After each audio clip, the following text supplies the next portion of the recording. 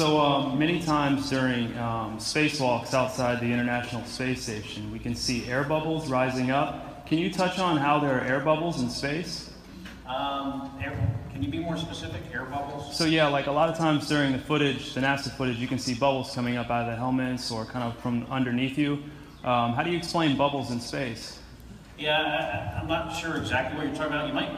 Now sometimes you get water in the helmet, and it's either from sweat or from the cooling garments. And in some of my spacewalks, I had like water in the helmet. Not like I was going to drown in the helmet, but just little bits of water probably came from sweat. Often on the outside of the space station, you'll liberate little pieces of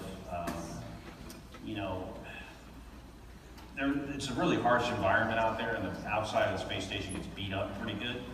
And sometimes, you'll see just little flecks of paint or something that you might have disrupted floating away from the suit. And, that's generally what that is. I've never seen any kind of air bubble anywhere. Yeah. Could it be that you're filming in an underwater pool and you're not really out there? You got us. All right, well, I just encourage everyone to look up bubbles in space, hashtag bubbles in space. Thank you very much.